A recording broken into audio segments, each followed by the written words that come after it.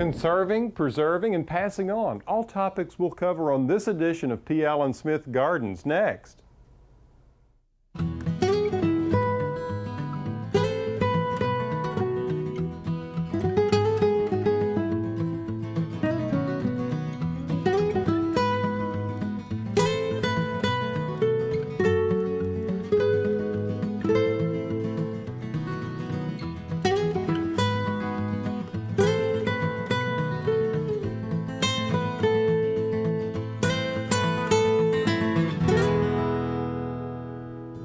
Hi, I'm Allen Smith. In today's show, we're going to cover a range of topics, such as keeping the past alive by preserving native lands, passing on recipes, and protecting the environment, starting in our own backyards. First, we're going to Chicago to visit the Chicago Botanic Garden, where we'll learn a little bit more about the beauty of the native prairie and the ways they're working to preserve it. Then at Callaway Gardens, we'll see how to transplant daffodils from your spring displays into the landscape to naturalize for future bloom. Next, I'm going to show you some really big bugs and tell you about why we should be conservative with our use of chemicals in the garden. And finally, I'll pass on a recipe for some great tasting biscuits that I picked up while visiting Natchez, Mississippi. You see, today's show is all about preserving, conserving, and passing along, and we'll dive into those topics right after this quick break.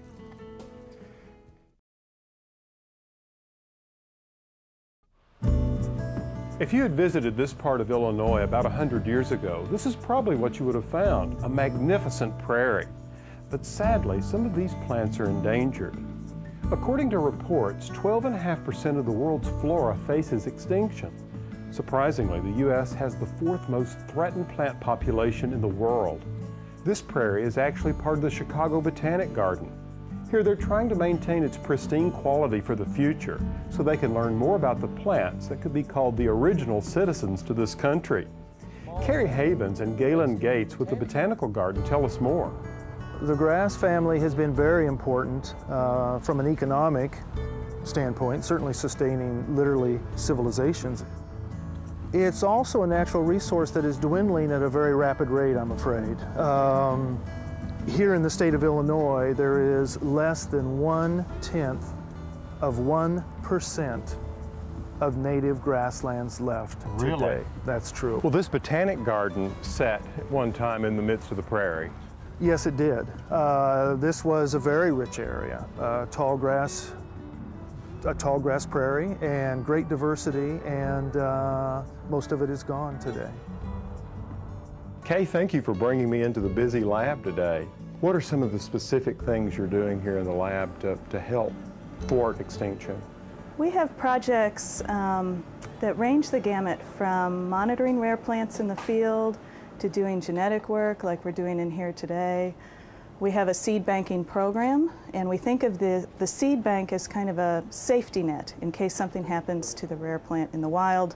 We have seed that can reintroduce that species. So often when we think of endangered species, we tend to think of the rainforest, but actually there are a number of species that are endangered right here in this country.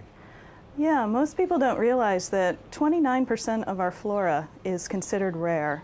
And when you think about what's happened in the United States, there's been a lot of habitat loss. Things like the prairie have been converted to farm fields. Well, how much of the prairie has been lost?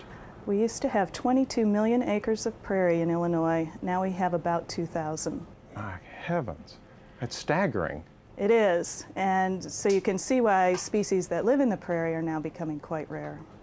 Why would the average gardener or citizen of this country be concerned about what may seem like an obscure grass growing in the prairie and it being endangered? I sometimes think of an ecosystem like a game of pickup sticks, and you can lose one species or two species and nothing happens, but at some point when you lose 3 or 4 or 5 or 6 species, the whole community collapses and no longer functions. And if people want more information about plant conservation and what botanic gardens are doing to protect rare plants, they can check out the Chicago Botanic Garden website, which I believe is linked to yours. Yes, absolutely. From preserving native lands to expanding your landscape, we'll take a look at reusing daffodil bulbs next.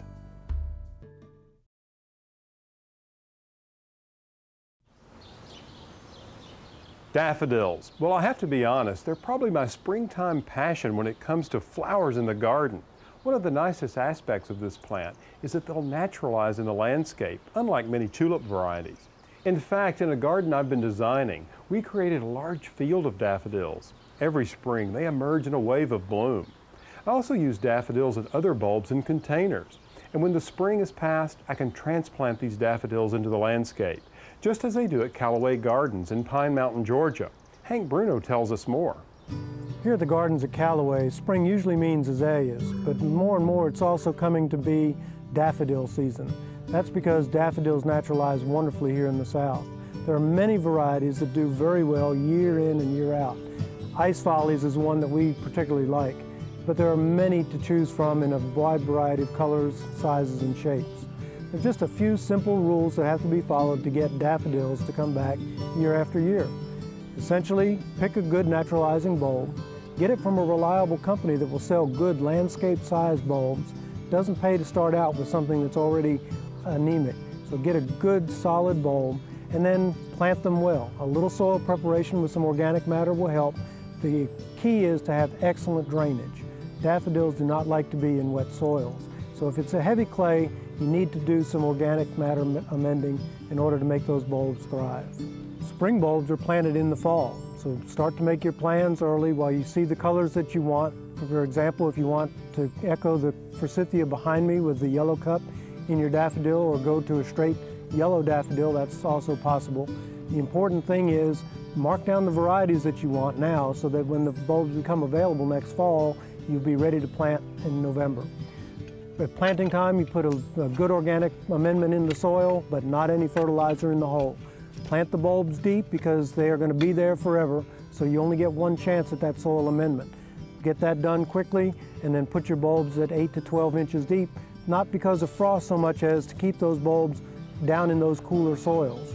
And we want those bulbs to go dormant in their off-season and not be disrupted by anything that may be going on above ground, that is a lawn or a ground cover bed that we're working in. We want those bulbs protected by a good layer of soil.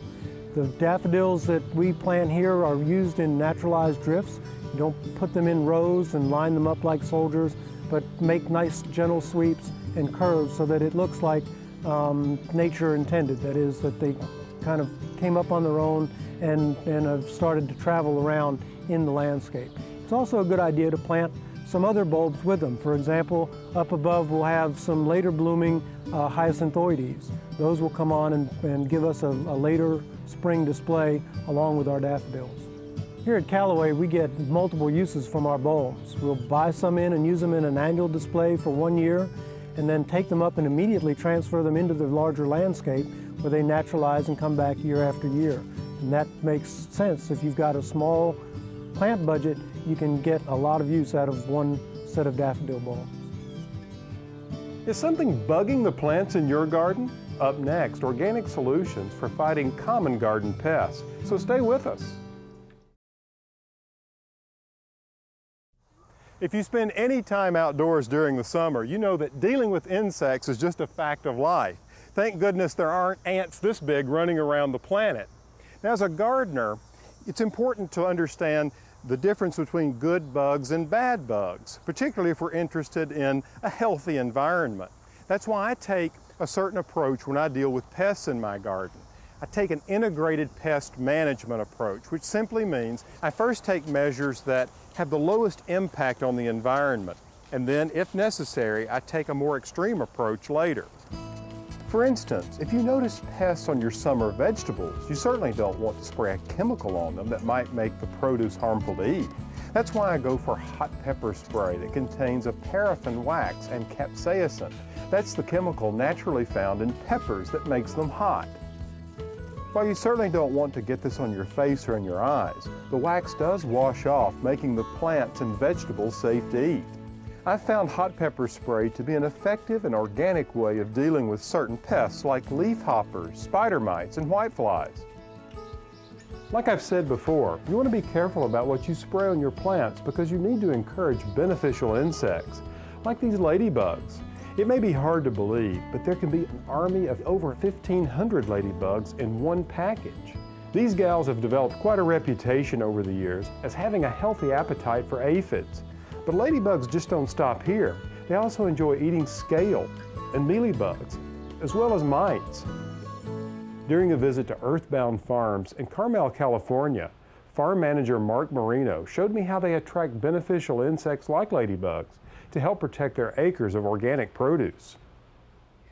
Well, we usually like to put about 5% of our land on these ranches with this beneficial insect mix, and we do it on the edges because it takes a different kind of care. It also is here a lot longer than some of our crops. We have lacewing larvae, ladybugs, trichogama wasp, praying mantis.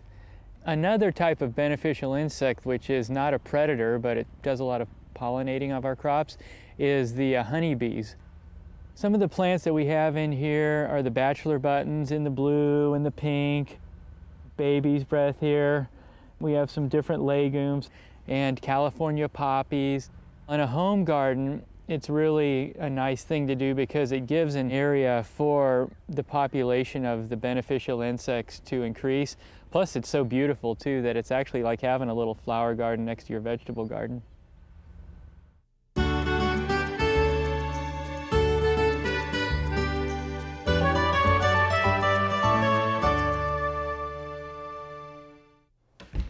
I get a lot of viewer email these days, and I have one in particular I want to share with you because I think it will help many of you as you begin to design containers that will last from spring until fall. This is from Linda in Maryland, and she writes, I see a lot of plants at the nursery that I like, but I always end up bringing home flowering plants.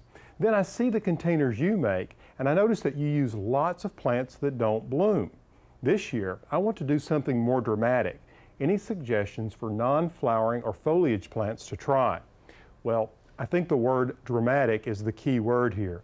Foliage can bring so much drama to your containers. Just take a look at all of the colors you can find in a single leaf. These coleus are excellent for hot, sunny locations.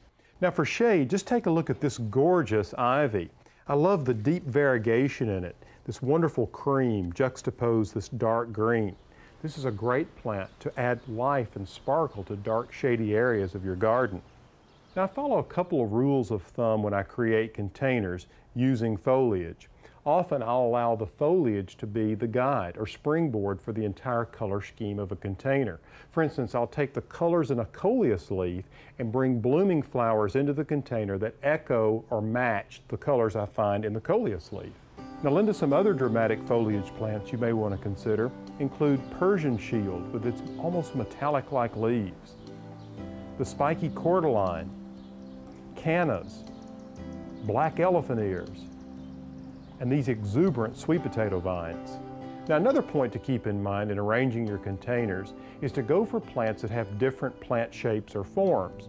For instance, I always try to use something tall and spiky in the center of an arrangement. Then I fill in with something that's round and full, and then I finish it off with a plant that cascades or spills over the edge of the container. A few years ago, I had the opportunity to visit Beds and Borders, which is owned by Kathy Pufall. Kathy, since I was here just a couple of months ago when we put these containers together, they have matured so much. They've grown beautifully, haven't they? Just look at this, that trailing rose coleus, how it works with the calibrachoa. It's just magnificent. Picks up the pink beautifully and right on up to the mandorla. It does right up to this tall spiky element. Absolutely, it's very dramatic, and this plant just does so well in such a variety of conditions. I love it. Well, it's such a great way to get height by taking a trellis or just some sticks and pulling them together and growing a vine on it. Look at this, my gosh, this phormium is so bright. It's incredible. I love phormium. And this is phormium yellow wave, and the contrast of the yellow with the blue container, and we bring the yellow down into the Lysmachia. Oh yeah, it's just a knockout. It really is. I really like fullness in a pot. I believe it. There was a title Very generous. There was a title of an article once that I loved that said she just can't contain herself, and I think that kind of spelled it out. Pouring abundance into these containers. Now, each week, I answer viewer mail on my website, palensmith.com, so sign up for my newsletter. It's a great place to be introduced to new plant varieties like these. You know, recently I stumbled upon a recipe for biscuits. It's one of my favorites. And you know, in the fall, there's nothing like the smell or aroma of fresh biscuits in the kitchen. And boy, do they taste good with strawberry preserves. Some friends from Natchez shared this family recipe with me. And what makes it unique is the fact that it's been modified to suit restricted diets by eliminating salt and sugar. You see, to put it together, all you need is flour, shortening, baking powder, artificial sweetener, and skim milk. Just cut the shortening into the dry ingredients until it's mealy. Next, add the milk, baking powder, artificial sweetener, and knead it together. Roll the dough out on a floured board until it's about an inch thick, and then cut the dough with a biscuit cutter and place the biscuits on a baking sheet. Bake at 350 degrees until golden brown. What's great about this recipe is that you can make an extra batch and keep it in the freezer for using later. Pass it along to friends who have to watch their intake of salt and sugar. I think you'll find these biscuits are especially tasty.